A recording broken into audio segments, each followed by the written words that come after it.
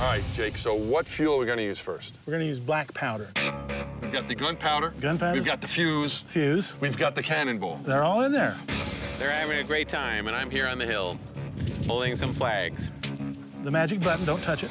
Magic button. And I've got right here the safety switch. All right. I'm going to flip this and arm it. Red light's on, we're armed. 3, 2, 1. I don't think this is gonna work. Ignition! Whoa!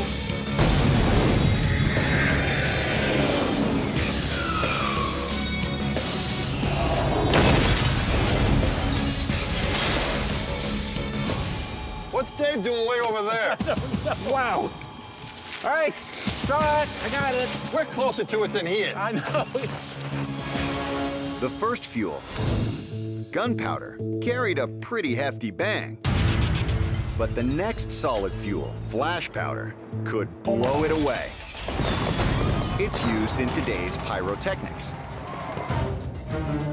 Now, flash powder burns at a different rate than black powder, and it has a different fuel and a different oxidizer. All right. So we're just going to see if it's the same as black powder or more or less. Are you ready up on the hill? Ready on the hill? I think you just woke him up. You're not sleeping up there, are you? Well, what else am I gonna do? 3, 2, 1, fire!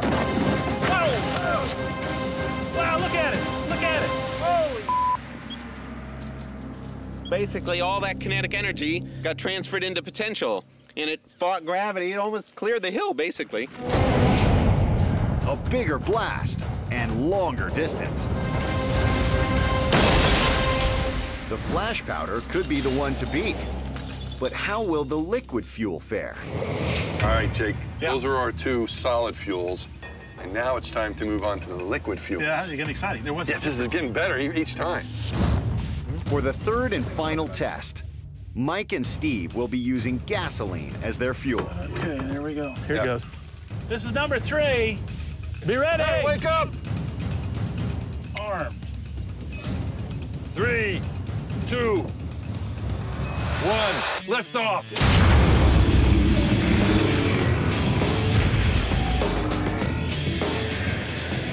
Whoa!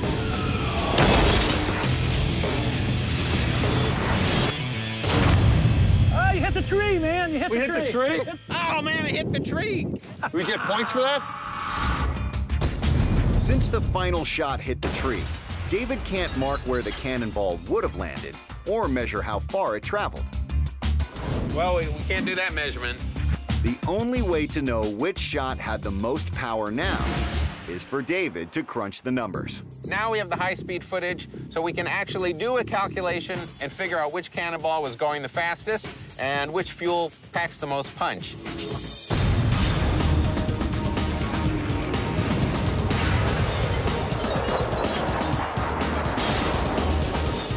And hopefully that's the reason they brought me here. Delta T, that's the time. David is calculating right now. If you were here, you would smell the smoke.